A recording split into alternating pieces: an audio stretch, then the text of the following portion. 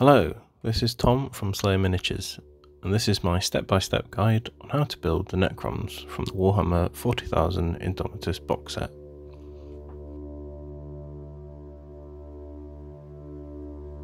We'll be building them in the style of Overgrown Necrons, where the concept is that during their slumber they've been reclaimed by nature and grown over by vegetation. The Necrons of this world have reawakened and reanimated, dragging the vegetation along with them.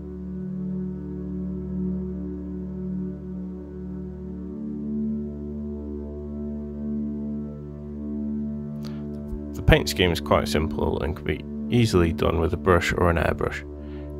I'll be using both. This guide will work perfectly for batch painting. I think you could easily build and paint the entire Necron half in 2 evenings.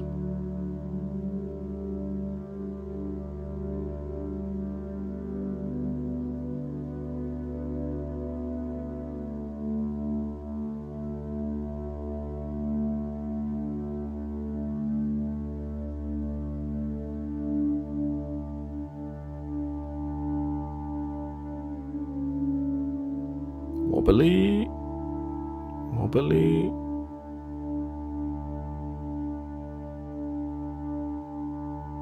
These finished models have rust effects on them, but in this guide I won't be doing that. That's just an additional thing you can do if you like.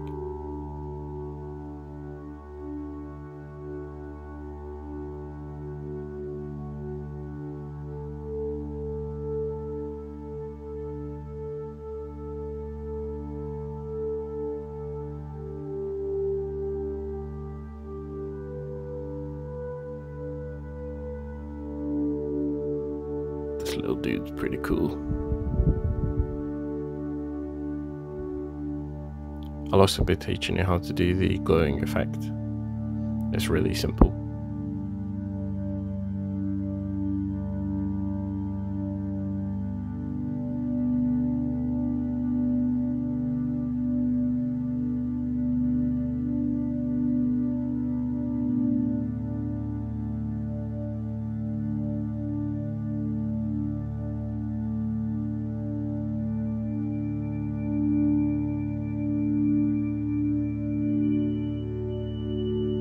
You also need to make sure that you don't do the same on each model, so they all look different.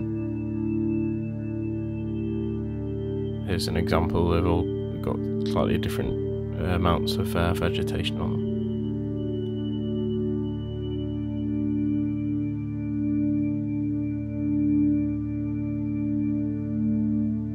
Don't be scared to throw in some random sticks covered in floss. Flock.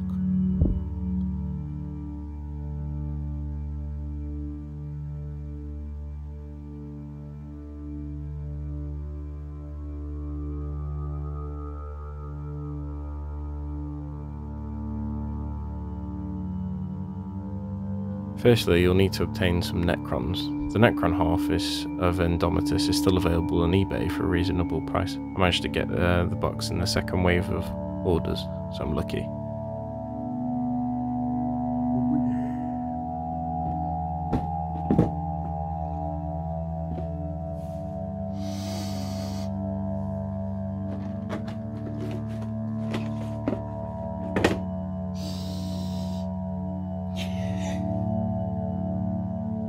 For this guide, I will be creating the reanimator. Firstly, remove the model from the sprue using the guide provided to find the correct parts.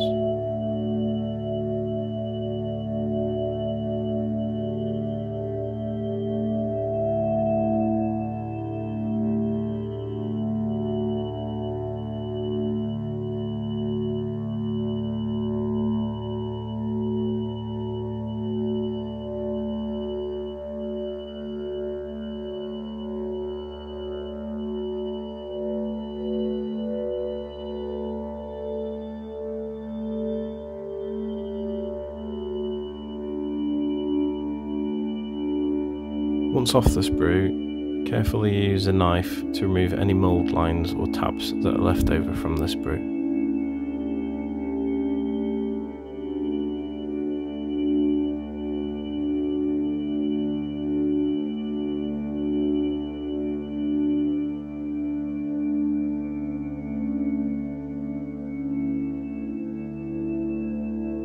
One place in particular to keep an eye out for is the globes. They have a line going through the middle of them, which will be very obvious if you dry brush them.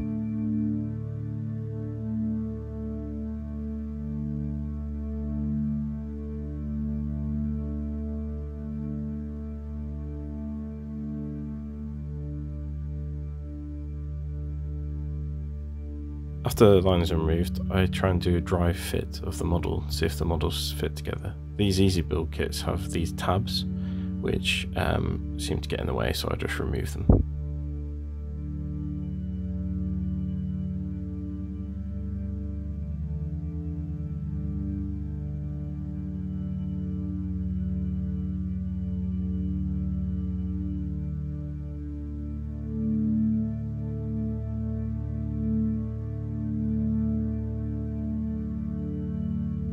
Nice and snug.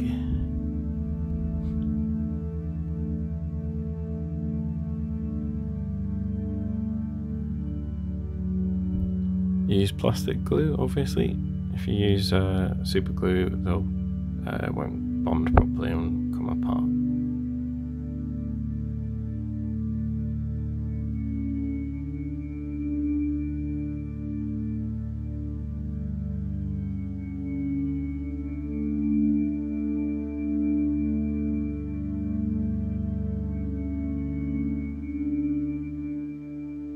Indomitus guide has a really cool graph to show how big a base is. I think I'll be using this in future.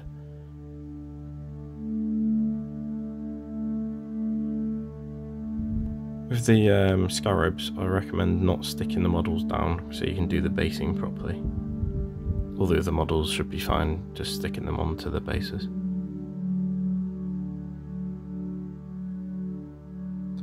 Once the models are all stuck down, I'll start the basing.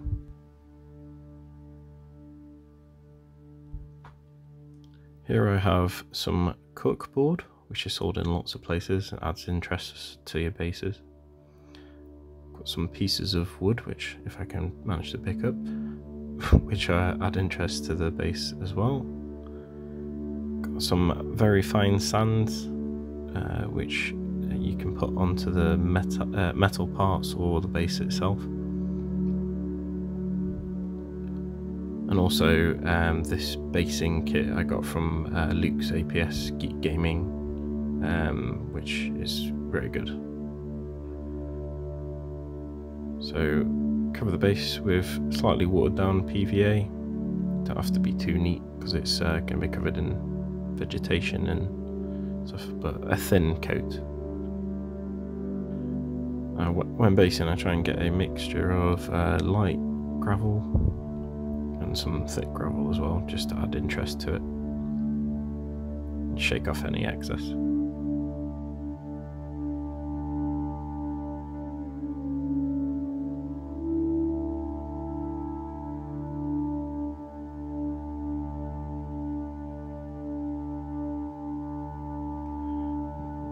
Double dip if you need to.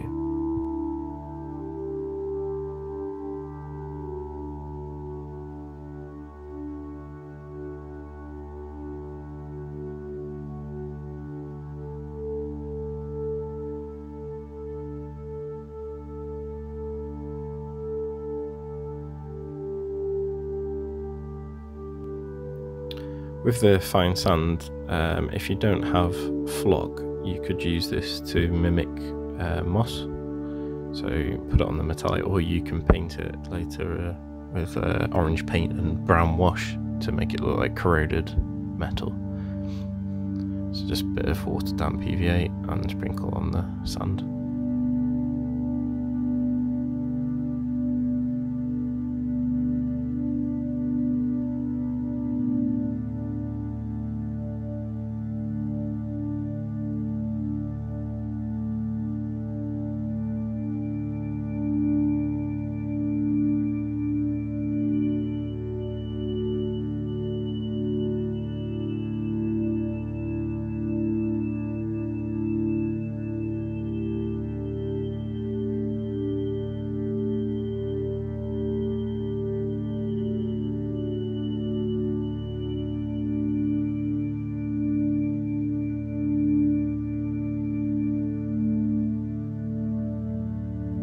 As an optional extra, I've got this Martian Iron Earth, which is a crackle paint,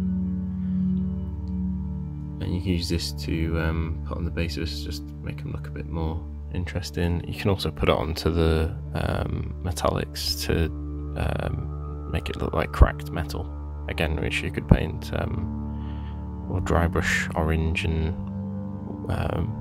wash it with brown ink. If you put it on very thick, the cracks will be larger, and if you put it on thinner, they'll be a lot smaller and more likely to flake off. So you want to put on a reasonable amount.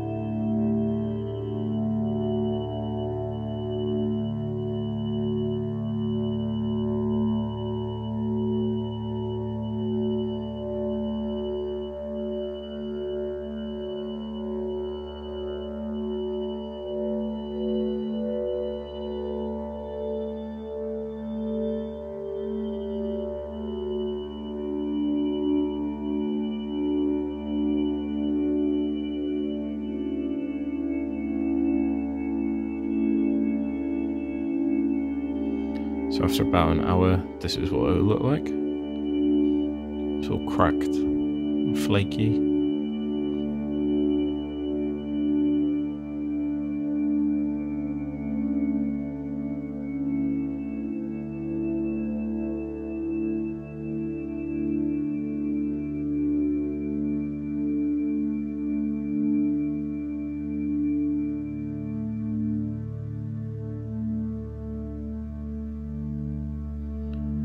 It worked well on the reanimator, but on the scarab base, I put it on very thick and it did not dry properly. I think you'd have to leave it another hour or so and put some thin layers on the scarab shells as well.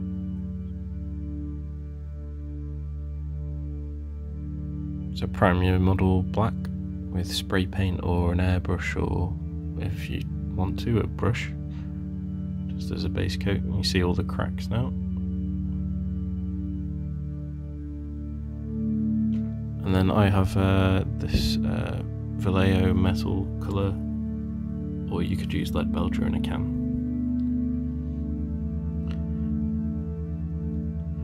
So when painting the metallics, I try and do it as a zenithal highlight, so from the top, and leave dark shadows below.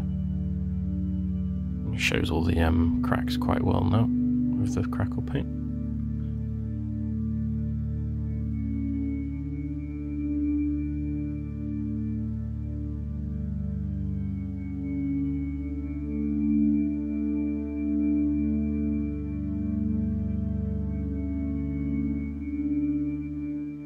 I use corn red to paint all the cables on the model. Black Templar for all the coils. Normal just to wash it after the spray. Vallejo orange fluorescent is for the glow effects, along with Game Ink yellow. Use white to base the glow effects.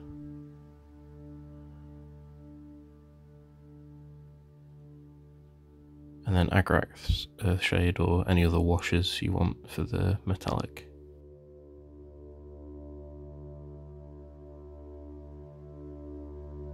And this is a homemade wash. It's just made out of brown and black ink.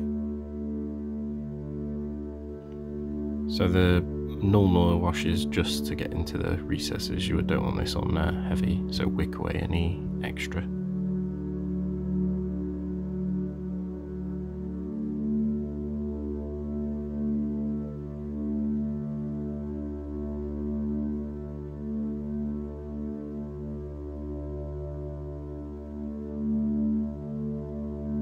good at showing all the crackle paint in there now.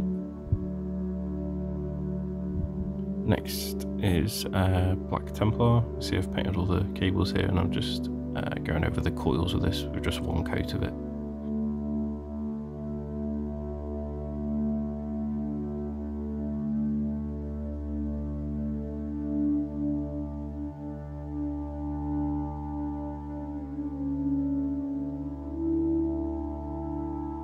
Next is the brown and black ink wash, which is really easy to make. It's just going over all the armour plates and legs and everything really, and give it like a aged, dirty look. You don't have to make your own wash. You could just use a mixture of like sepia and brown, or black and brown.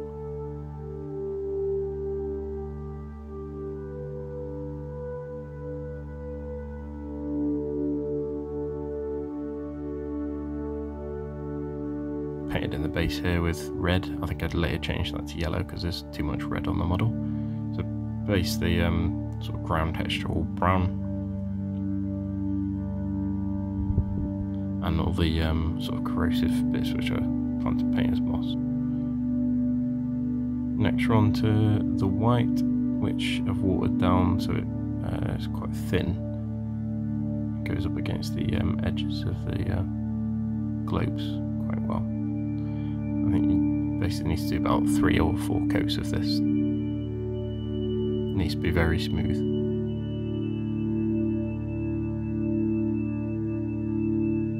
Some very blurry footage here. Enjoy.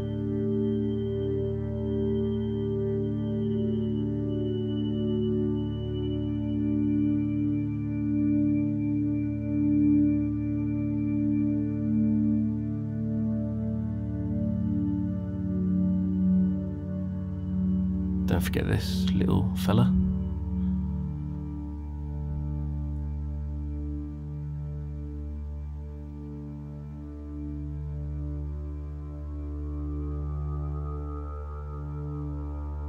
These big globes you don't really need to be super tidy, just try and not get the sort of clasps holding it in place.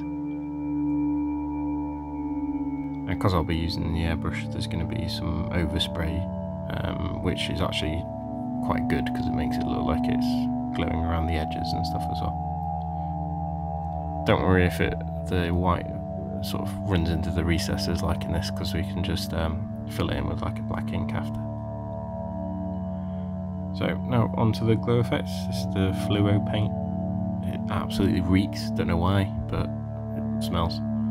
So mix it up. I'm going to be spraying this, some thin layers into the white. And as I said before, you can do this easily with a brush. It just takes a bit longer. You want it thin as well. Some excellent out of focus shots again. Enjoy.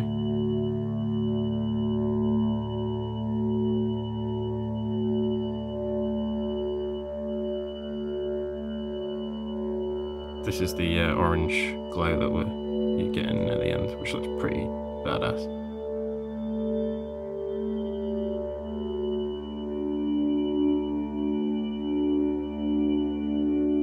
So next, do a little coat of white, followed up by the yellow, which is like a glaze. So I'm using the airbrush, but you can do this with just watered down paint.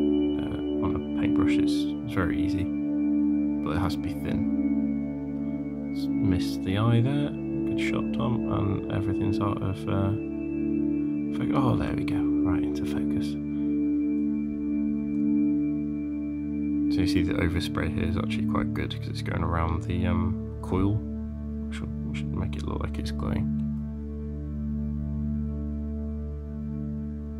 You obviously still want some orange showing, so don't go overboard with the white.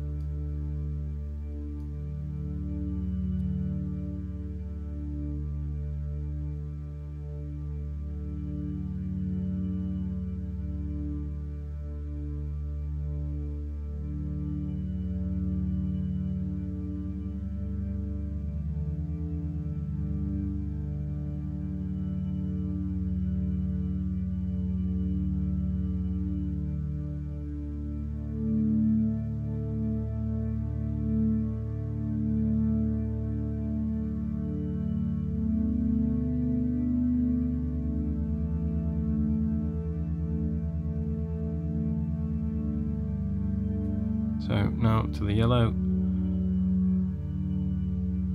You're basically just trying to aim it at the white spots. As you can see, it's like instant glow effect. It's amazing.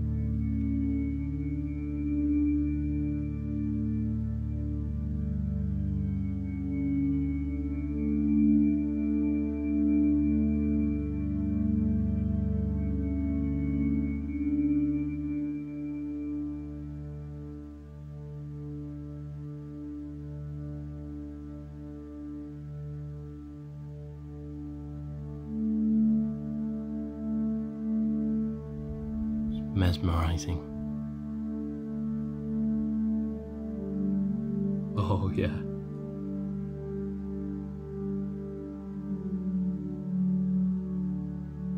See all the overspray gone around the coil, makes it look like it's glowing. Very good. Managed to hit his face this time.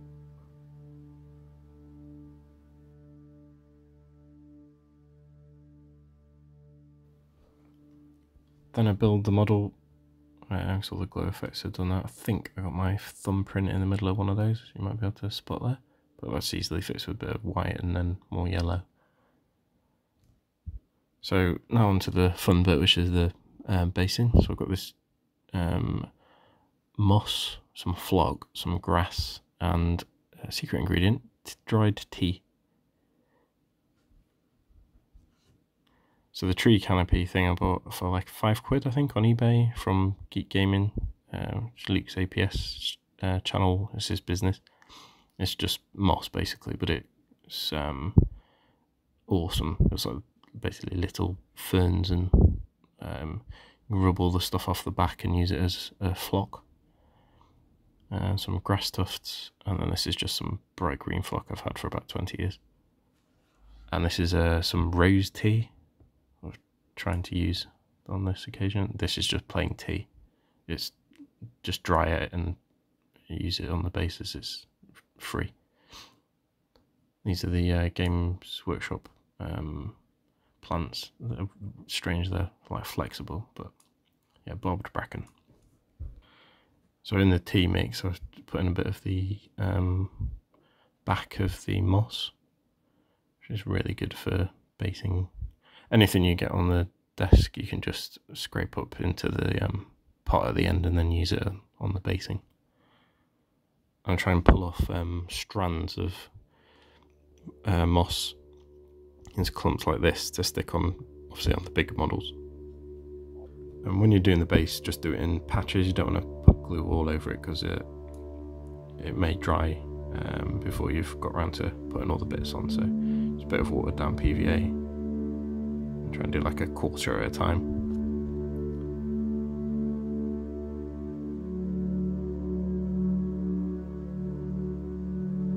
So this is the tea mix and moss mix. Sprinkle that on. Try and get the fine bits.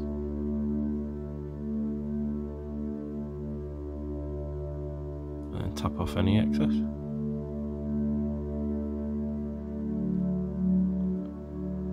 This is just me measuring off camera where to put this moss. That looks good. So the moss I stick on with super glue. Just seems to hold it better.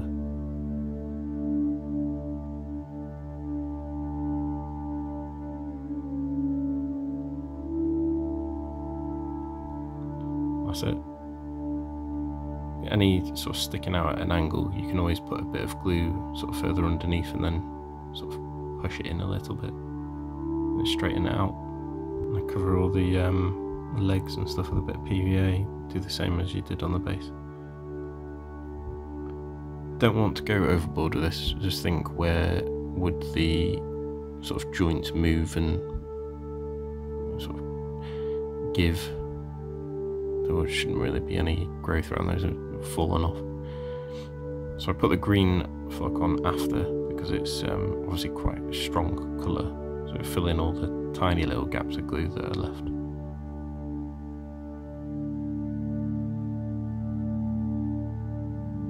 I think this is from Jarvis Scenics, but I don't know if they still make it. As I said, I bought it about 20 years ago.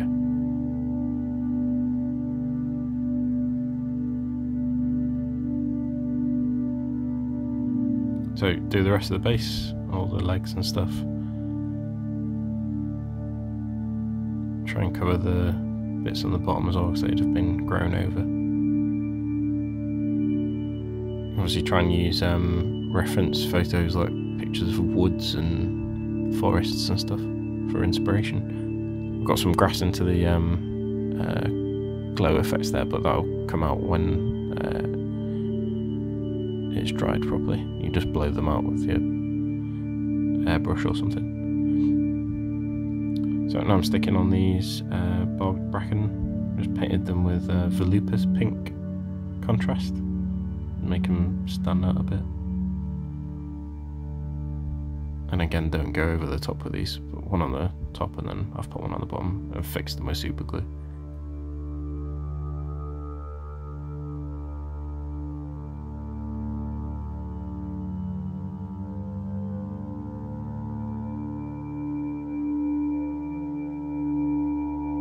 And then I've put some grass tufts in random places.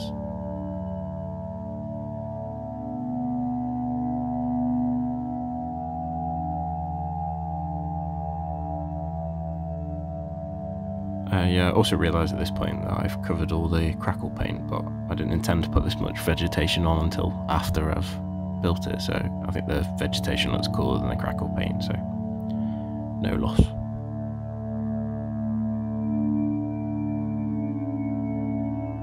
And I said any crackle parts you've done, you can obviously paint them up with like a orange, like a rusty colour, if you want in your Necron to look like that.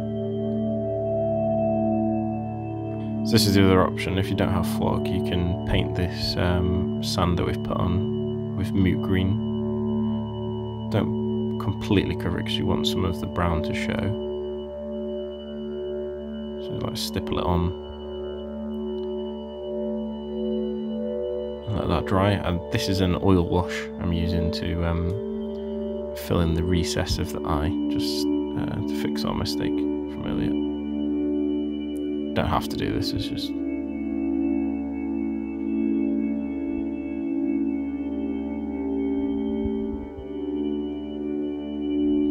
capillary action.